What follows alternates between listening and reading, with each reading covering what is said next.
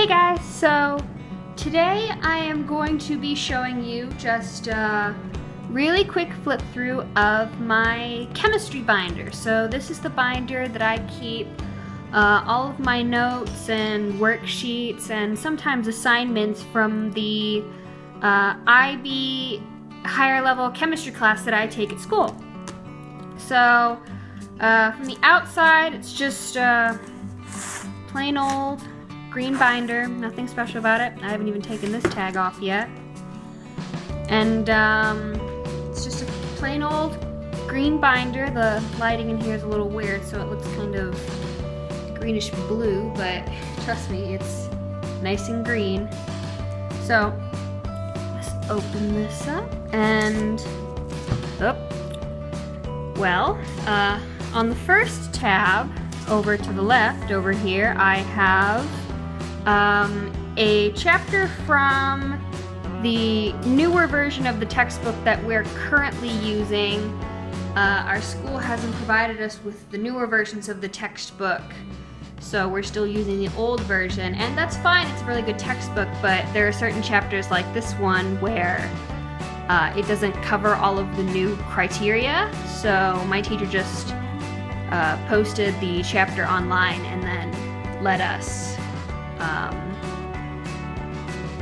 print it off the internet. And so there's that, although I need to hole punch it and actually put it in my binder because, as you can see, this has ripped, so we'll do that later. And right here you can see I have my course syllabus, so it basically just outlines all the topics that we'll be studying throughout the year. Some pretty basic stuff, and then some obviously higher level units as well, but nothing too bad. And then continues on the back. So in this pocket right here,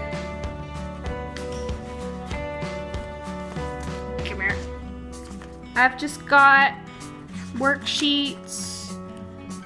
There's this thing called Group 4 that you have to do for IB Science, and that's something that I have to do this year. More worksheets,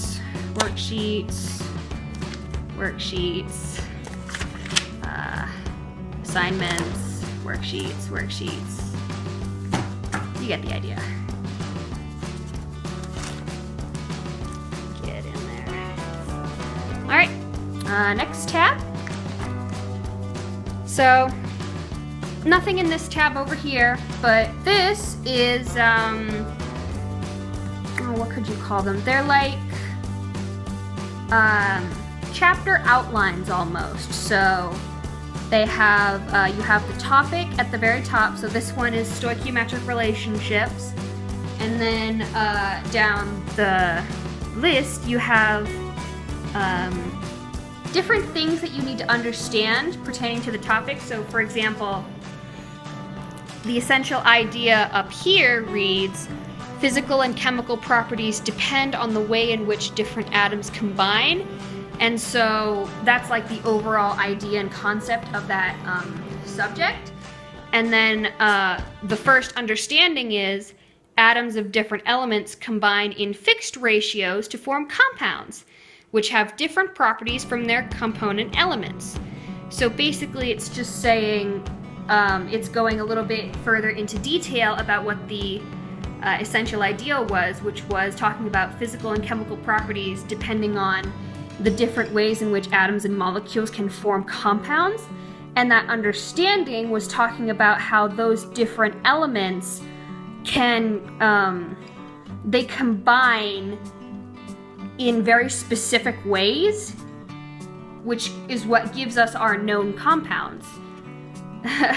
If that makes any sense. I'm not intending this to turn into a chemistry lesson, but you get the idea. So, and then this is just kind of like a cheat sheet almost. Just, it has lots of facts about the topic, so that's also for stoichiometric relationships. More understandings, more cheat sheets, understandings, cheat sheets. Yeah, you get the idea. Sometimes they'll have diagrams, which is cool. And then in this pocket right here, I have flashcards that I made for organic chemistry last semester. And so they're really nice and pretty, and I like going over them. And then these are just practice equations and answer sheets that my teacher handed out to us throughout last semester. Nothing too major going on in there, but some really helpful material. And then that's an empty pocket. I had stuff in here, I can't remember what, but I took it out because I didn't need it, so I threw it away. And then this last tab was meant to be for like labs, because I was going to put all of my old lab reports in here, but I never really got them back, so it kind of just became a bit of a space where I put like important papers, so like things that don't necessarily pertain to any kind of topic or subject, but they're just, how can I better explain this? Think of it like this. This is a lab investigation guideline, and so there's not really, it doesn't pertain to any topic necessarily, but it's just something that you really need for chemistry, if that makes any sense. And then that sheet's for our internal assessments, which I still need to start, but I haven't. So, yeah. And nature of science reflection stuff. The worksheet for a lab that we did, more worksheets, and that's about it. So,